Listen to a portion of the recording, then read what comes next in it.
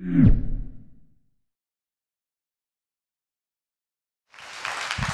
I really pray you're doing good. This morning I'm excited about today's message. If you have your Bibles, go ahead and turn to James chapter 4. James chapter 4 will be verses 7 through 10.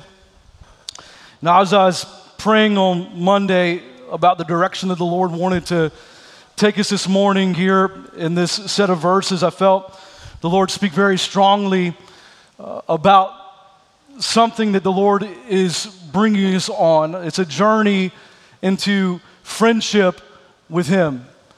That we're no longer just being obedient out of need or out of because we have to, but progressing to a stage with the Lord to where we understand we have the heart of God and we get to be obedient. We get to be holy as He is holy. How many of you know that, man, when we really walk and we're on this journey, that it can be a joy to walk holy and rightly before the Lord. It doesn't have to be this difficult thing. And I believe this is what the Lord really has for us in this next season here at Journey. As we're looking at this chapter and these set of verses, I believe James lays this out for us. So let's read James chapter 4. If you're ready for God's word this morning, say, let's go. Let's go. I love it. This is, man, if we get this down, y'all, if we can get this down, it will change your life forever. This is such a simple truth this morning. It's such a simple truth, and we all know it. We've all heard this before, but man, I'm telling you, if we walk this thing out, let's just read and we'll get into it. Therefore, submit to God. Resist the devil, and he will flee from you. Draw near to God, and he will draw near to you. Cleanse your hands, you sinners, and purify your hearts, you double-minded. Lament and mourn and weep. Let your laughter be turned to mourning and your joy to gloom. Verse 10 here. Humble yourselves in the sight of the Lord, and He will what? He will lift you up. I've entitled my message here this morning, Kingdom Promotions. Kingdom promotion. If you like my notes, you can text notes to the number on the screen, and what's in front of me will be in front of you. Let's pray and let's invite the Holy Spirit to speak to us today. Holy Spirit, we come before you today. God, we come before you this morning. Lord, you're better than anything we could ever imagine or think.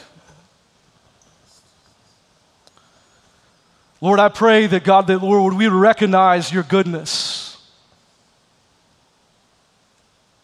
Lord, I believe this morning, Jesus, as we look at your word, that God, that it has potential to change our hearts and move us into a deeper relationship with you, a deeper friendship with you, God. For Lord, we're all on a journey, and Lord, we don't want to stay, God, where we currently are, but Lord, this journey is calling us into a deeper level, a deeper understanding, a deeper knowledge of, Lord, your mission and why we are here and this relationship that you want to develop with us, God. And so, Lord, I beg of you this morning, God, that you would instill inside of every single one of us your heart, oh God. Lord, we want your heart.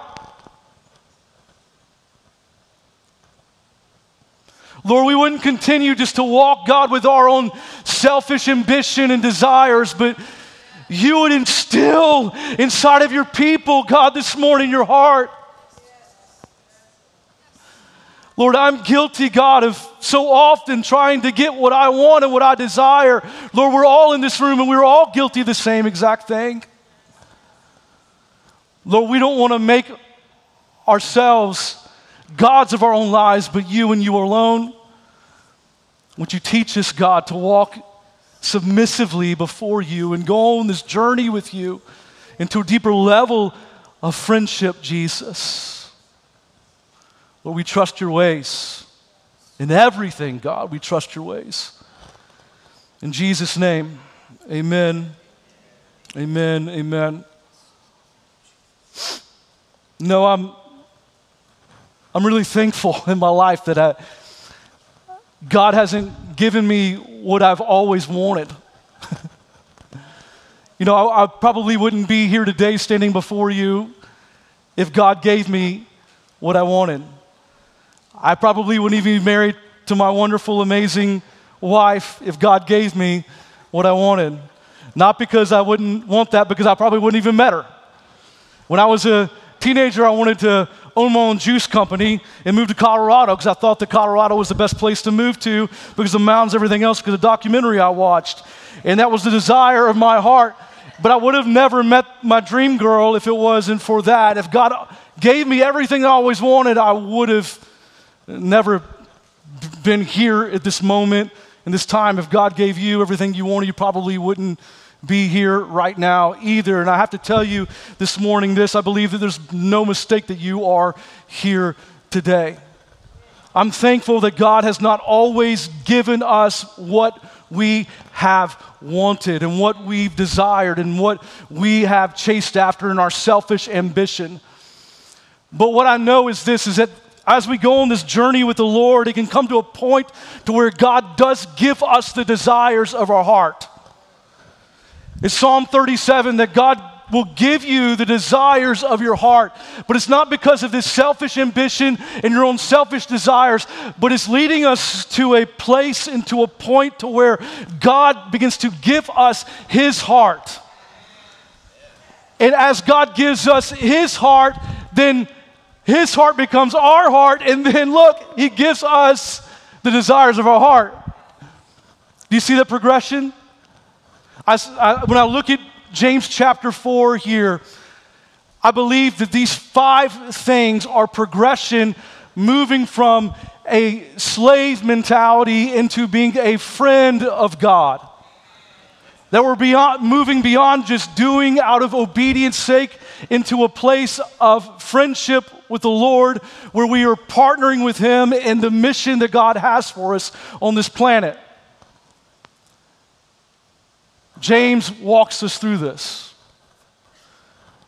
Slaves and servants of God is not a negative term, though, in the kingdom of God, because we got to start somewhere, right? It's not a negative term in the kingdom of God. Paul and other New Testament writers, they start off many of their letters by saying, Paul, a servant of God, a bondservant. This is what a servant is. It is obedience out of duty or command. It's obedience out of duty or command. So as we grow in our walk with God, our obedience out of duty leads to something much deeper, though. What does it lead to? It leads to friendship. This is what Jesus says to his disciples in John 15:15. I no longer call you servants, because a servant does not know his master's business. Instead, I have called you what? Come on, say it a little louder. I've called you what? Friends. For everything I learned from my Father, I have made known to you. Friendship with this perfect Father, God the Father, implies a deeper level of trust, intimacy, and shared purpose. What happens is we journey with the Lord, and we're coming from servants and obedience out of just, I've got to do it because God asked me to do it, is I've got to do it because I want to do it, because I love the Lord and I have his heart. I understand his mission. And this is the progression that we all have to go on in our walk with the Lord, to go from being servants to being friends, and this friends with a perfect Father. And for some of you in this room, you think, okay, I'm a friend of a perfect Father, the Father, the God the Father. I'm a friend with him. And it's really difficult for us to understand this friendship with the Father, because many of us, we have a broken relationship with our earthly father. And what I'm praying for you this morning, if that is you in this place, is that God would heal your heart from this brokenness that you've experienced with your relationship with your earthly father. And that he would reveal his heart for you and his love for you, and you'll be able to understand it and have this new, fresh revelation of this love that God truly has for you as a perfect Father who would chase after you, who would do anything for you, who is for you and not against you. Like this Father is absolutely perfect. You cannot compare this perfect Father with your earthly father. And I love this because when you think about even this progression in our relationships in our lives, right? I think that friendship is really a difficult thing to understand in today's society, because friendship is not about the friends that you have on Facebook, right? It's not about the number of followers you have and all of that. In this culture that we live in today, when you say friends, it means something different than what friendship really is. What is friendship? Friendship is someone that you can trust, that you go to for comfort, and you go to share many, many things that you kind of wouldn't share with other people. And it's not about friends as in Facebook friends, but what God is drawing you into is this friendship with a perfect Father. And he has an inheritance for his kids that he wants to give. And so how many of you want the heart of God? I want the heart of God.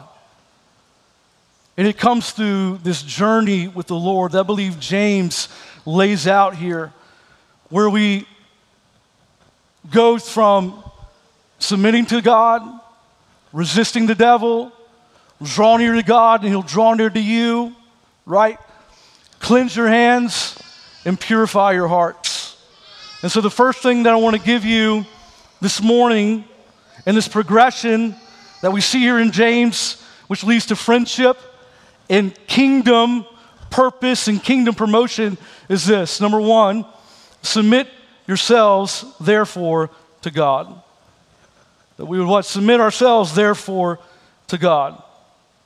How many of you know that submission in culture today, it can be a little bit challenging because we're encouraged all the time. Hey, forge your own path, be your own boss, do your own thing. And while here naturally, in a natural sense, it's not a bad thing that we're encouraged to do that. But in a spiritual sense, the repercussions of having this mindset can be immense.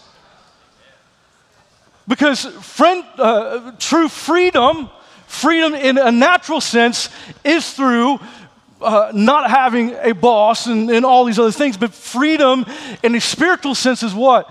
Submitting to God. We can only try and find true freedom when we fully and completely submit to the lordship of Jesus Christ. That is how we find freedom. It's something about when we lose our lives for the sake of the gospel, when we lose our lives for the kingdom of God, that we begin to find our lives, we find our purpose. Freedom comes when we submitted to the lordship of God. This Greek word for submit here, it means this. It means to place oneself under someone else's authority. It's a military term often used to describe soldiers submitting to the orders of their commanding officer. In the context of our spiritual lives, it means recognizing that God is sovereign, that He knows better than we do, and that His plan for our lives is good, even when we do not understand it. It's when we come to a place when we wake up every single day and say, God, not my will today, but yours be done. Lord, I trust you. I may not fully understand everything at every single moment, but Lord, I know your ways are higher, your thoughts are greater, and so, Lord, I want your will today. What I love is that, Jesus, He modeled this for us. The Bible says He did nothing outside of the Father's will. If Jesus, the Son of God, did nothing outside of the Father's will, then how much more should we submit to the Father's will in our own lives, right? Jesus did nothing outside of the Father's will. At the Garden of Gethsemane, what did He say? Not my will, but Lord, yours be done. Jesus modeled this for us. So how do we practically walk this out where we submit to God? I think the most challenging thing in our lives is giving up control. Giving up control. Many of you in this room are tired, are worn out, because you haven't given up control to the Lord and your trust in Him. You've got to fully give up control to God. I often in my life, I've held on control way too long and way too hard, and I've tried to forge my own path and do my own thing, and what's only left me in a place of burnout, in a place of, man, I am just tired, God, because I tried to make it happen on my own rather than trusting in the Lord.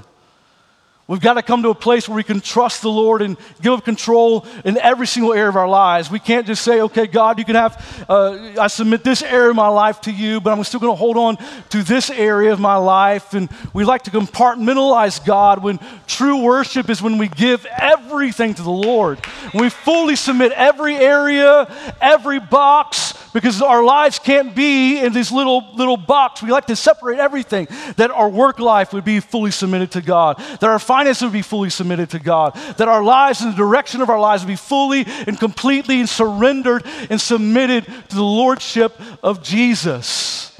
This is when we find freedom in the kingdom of God. In Proverbs 3 it says, trust in the Lord and do not lean on your own understanding, but in all your ways submit to Him, and He will make what? Your path straight. We've got to come to a place where we completely and fully trust in the Lord.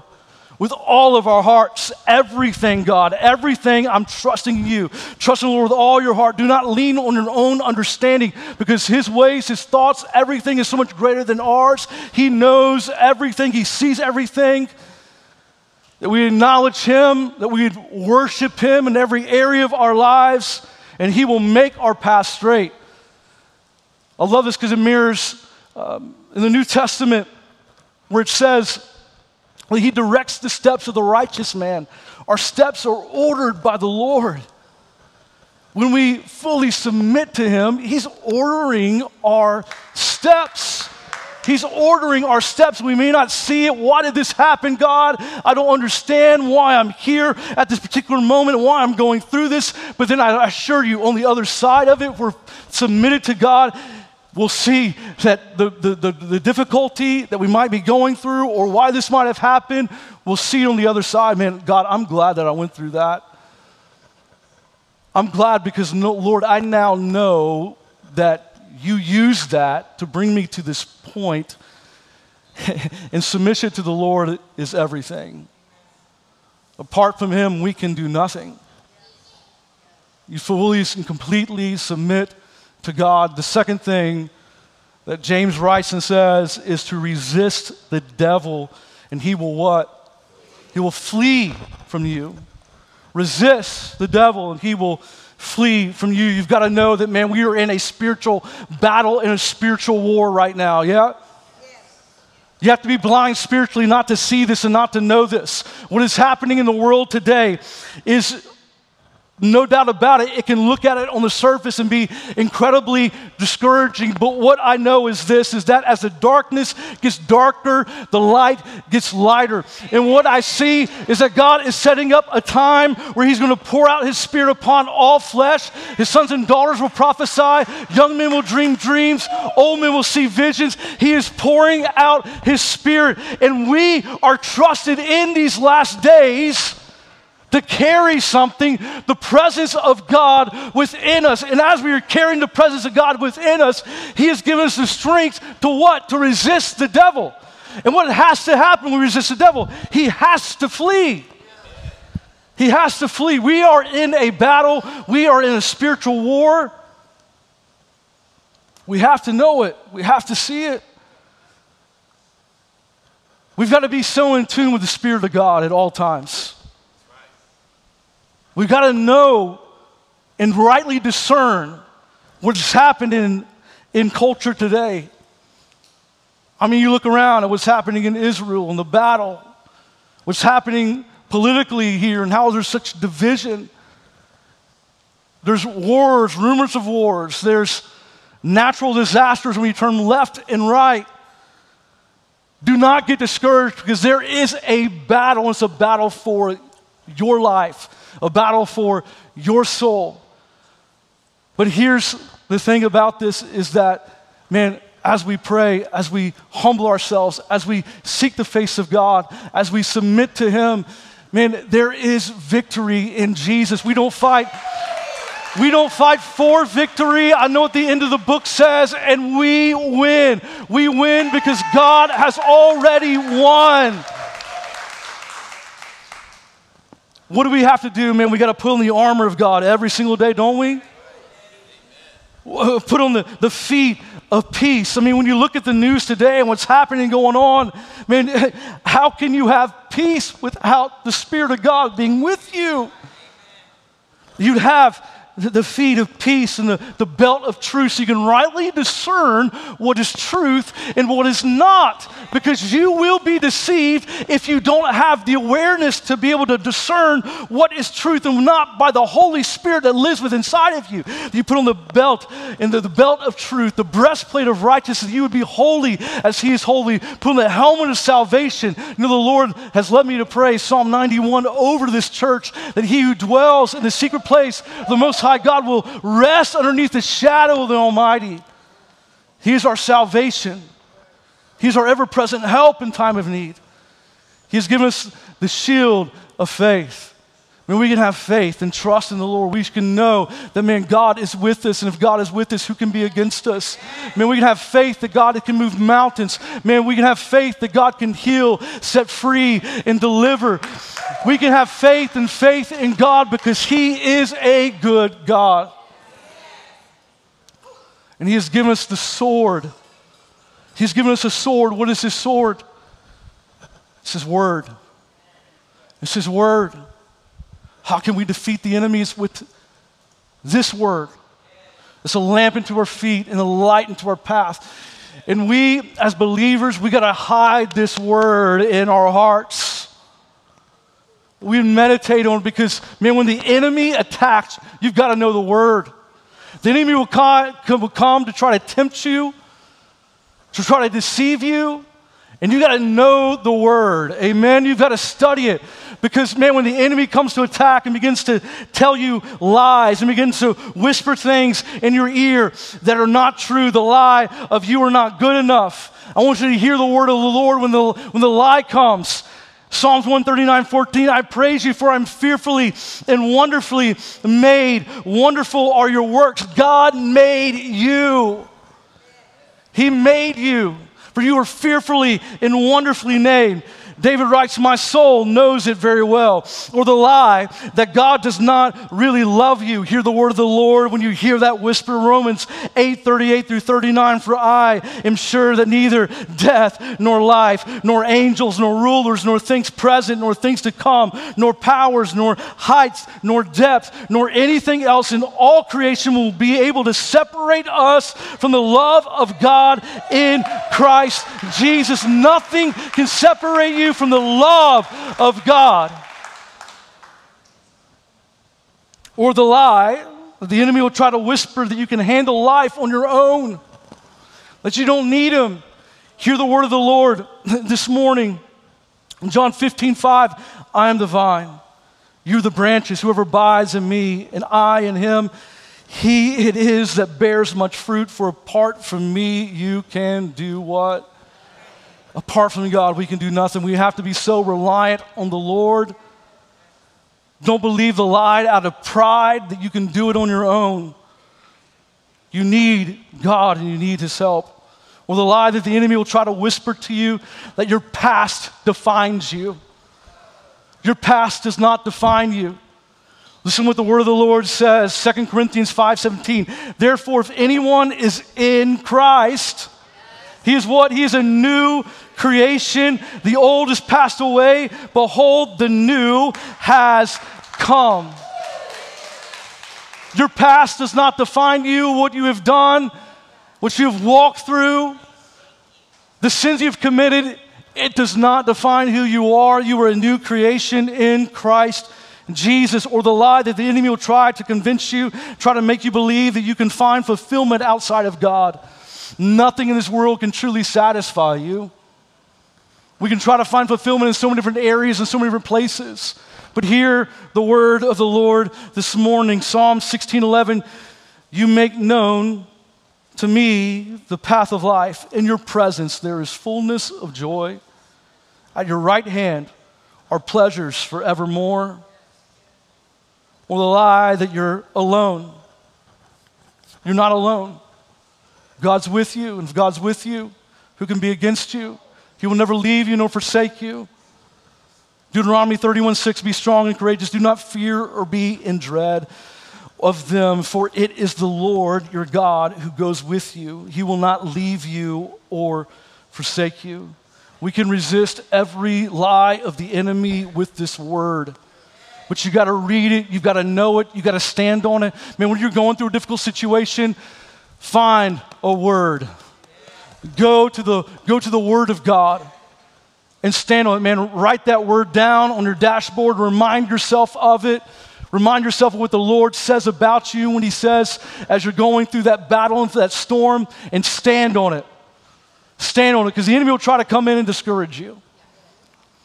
Let me say this real quick, because I felt like the Lord dropped this in my heart in worship this morning, is that as we were in this spiritual battle, that oftentimes you get to a place to where you were battle weary.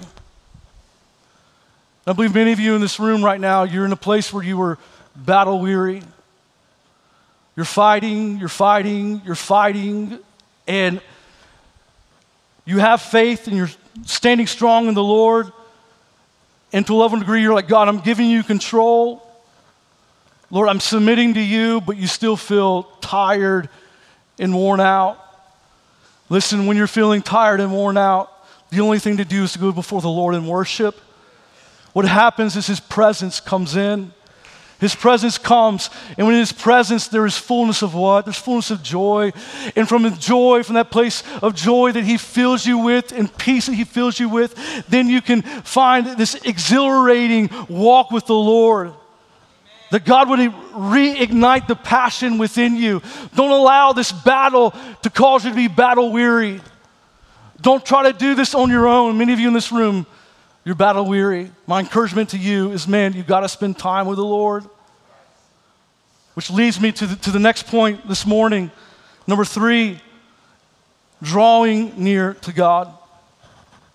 Drawing near to God. This is the most beautiful promise in all of Scripture.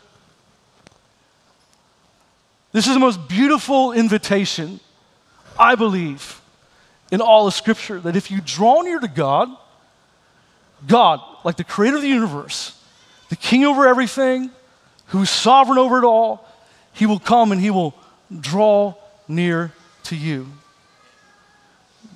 This is a promise. Some of you in this room, you've never had this encounter with God that has marked you. You know, when I was 16 years old, I had an encounter with the Holy Spirit that marked me forever.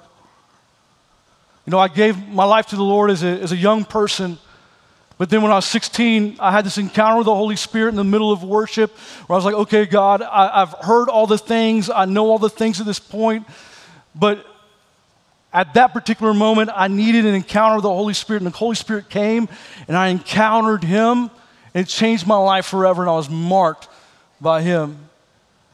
It's an incredible promise of God that as we draw near to God, he will draw near to us. And this is really the process of what God has been trying to restore since the garden, is relationship with us, right? Adam, what did he do? He walked in the garden in the cool of the noonday. He had that type of friendship, that type of fellowship with God. God gave Israel the Ark of the Covenant, which represents his presence. Jesus came, and he died on the cross, and he gave us the ability to now create a way so that we can have relationship now with God. He gives us the Holy Spirit. And so we live in a place now underneath the new covenant that we can have this relationship with the Lord, and this promise is for everyone. If we draw near to God, he will what? He'll draw near to us. We did a whole series on this called The Intimate Pursuit back about a couple months ago, about 3 months ago. If you missed that, I encourage you to go look at that. And and I encourage you to have your time with the Lord every single day. Make time for him. Make time with him in the morning and draw near to him. I'm not always perfect with it, man, but when I do, there's something about my day that's set up and just different. Number 4 this morning, in this progression from friendship that leads to kingdom promotion, is to cleanse your hands. Cleanse your hands. Let's read this, James 4, 7 through 8. Just a recap, therefore submit to God, resist the devil and he'll flee from you. Draw near to God and he'll draw near to you. Cleanse your hands, you sinners. We're all sinners in need of a Savior, are we not? We've all sinned and fallen short of the glory of God, and I'm thankful, though, that we can come before the Lord and he washes away all of our sin, all of our shame. You know, in the biblical language, our hands, it represents our actions and behaviors. Repentance is not just a one-time event that happens when we first come to Christ. It's an ongoing process of turning away from sin. To cleanse our hands means to examine our actions and ask, God, are there things in my life that are not of you? God, are there things in my life that are not pleasing of you? Would you show me? And as we draw near to God, what he does is he shows us those things, and then we then can release the sin in our life, because what happens is we cannot draw near to God if we're holding on to our sin. We've got to turn from our sin, turn from our ways, and turn towards God, because sin separates us from God's presence, not because he doesn't love us, but because this sin in which we're holding on to distorts our hearts towards God. I think about the garden, right? Adam hid from God. But what happened? God came in looking for him. Adam, where are you? Adam, where are you? He's still chasing after him. But yet, sin separated Adam from God. So how do we cleanse our hands? First thing is we got to be honest with ourselves. Honest with yourself. Honest with, hey man, is there areas in my life where I'm walking in sin? And walking in sin may not even be something that is a sinful thing, as far as, man, I'm doing something that is known, that is in the Word of God, that I should not be doing. I'm not even talking about that. I'm talking about, are you walking obedient with the Lord in just the details of God, right? And so you got to be honest with yourself. What ways have I fallen short, and confess those sins, because God is faithful and just to forgive us and cleanse us from all unrighteousness. The second thing is to change our behavior. You got to change your behavior. This is what Jesus said. He said, repent, for the kingdom of heaven is at hand. Repent meaning to change the way you think, to change your thought process.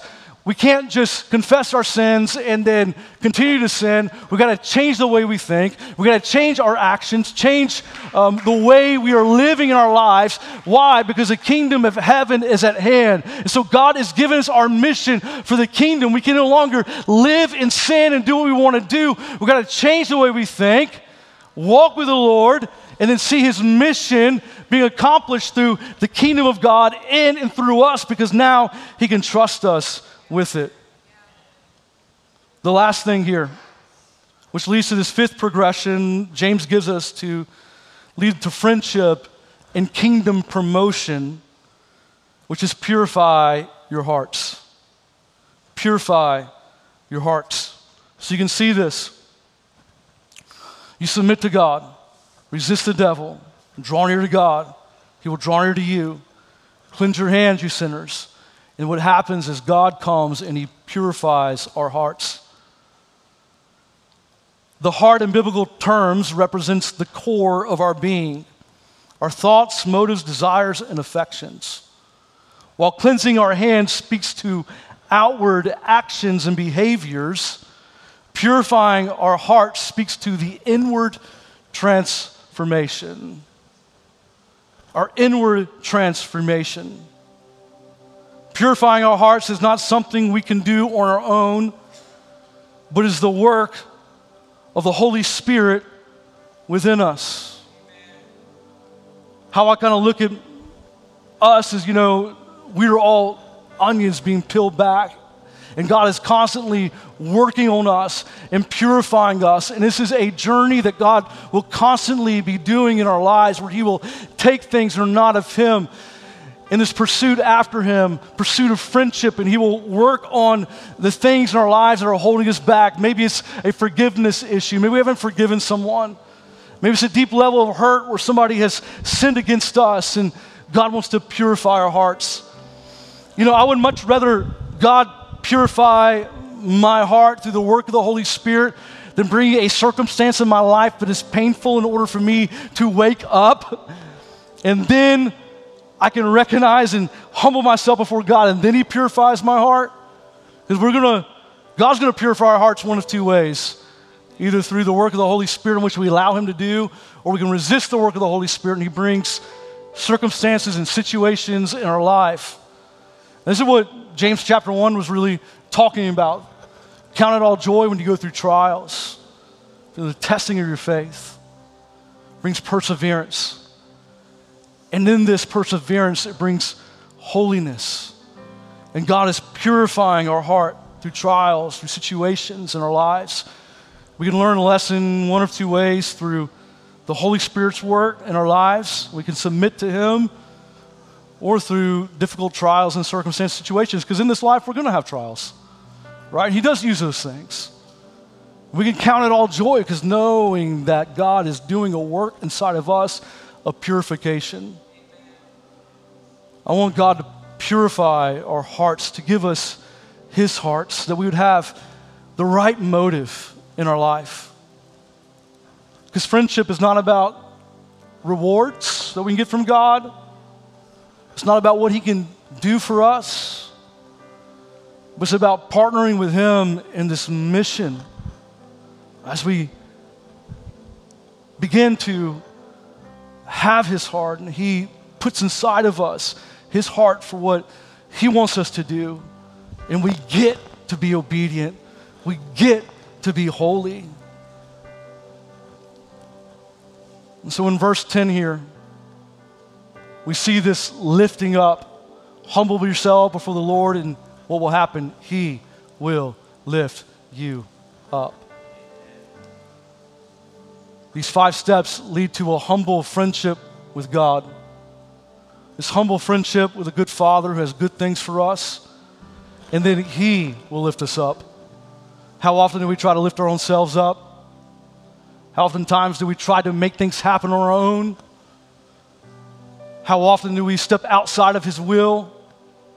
Man, if we just learn to submit to God, learn to resist the devil, that we're in a spiritual warfare, a spiritual battle, learn to draw near to Him, learn to cleanse our hands, we will be obedient, and then God would purify our hearts. As we go through this progression, it leads to a humble friendship with a Father who loves us, whose love is perfect, and it's the best way. And then we don't have to worry. We don't have to worry about tomorrow, for tomorrow's going to take care of itself. In due season, He will lift us up. We get to partner with Him and seeing His kingdom established here on the earth. I want to see His kingdom established here on the earth. And it can't happen. It can't happen if we continue to try to make it on our own and try to do it on our own. We got to trust Him in His timing and in His way, and then He lifts us up. Would you rise with me? I want to pray for you.